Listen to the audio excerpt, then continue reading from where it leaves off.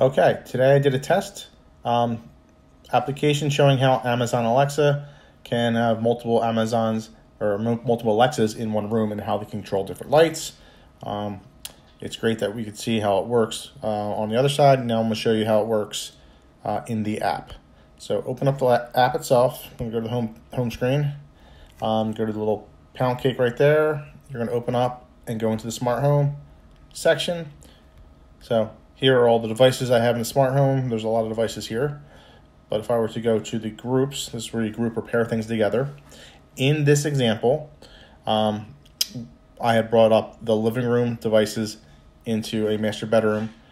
In the living room, the devices that were there were the large Amazon Echo and the Hugo, which is the light that could be moved and sat on the couch.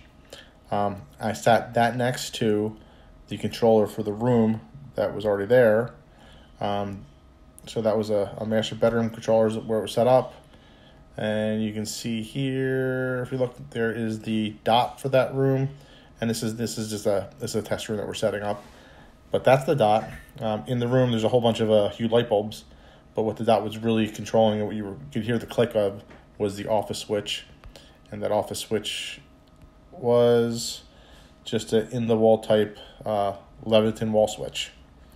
So the wall switch would turn off and on and control the overhead lights. That's what you were seeing.